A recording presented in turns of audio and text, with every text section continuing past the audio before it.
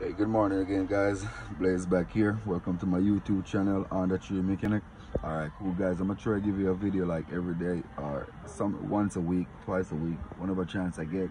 Whenever time I run around something new, I'm gonna try to break you guys in. So today I'm finna show you how to reset your oil light on a 2019 Chevy Tahoe. I think you go for the Suburban too and all of that good stuff.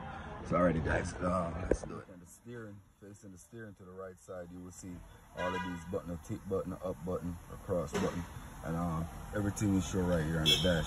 So if you hit the middle button right here, or if you probably just go through and you can just scan it, you just go to the side.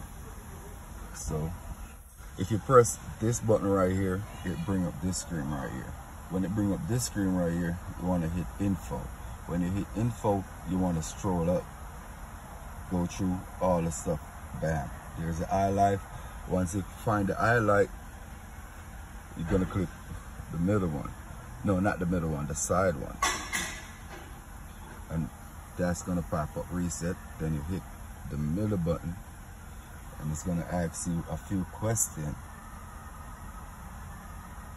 So hit yes, and bam, there you go, guys. So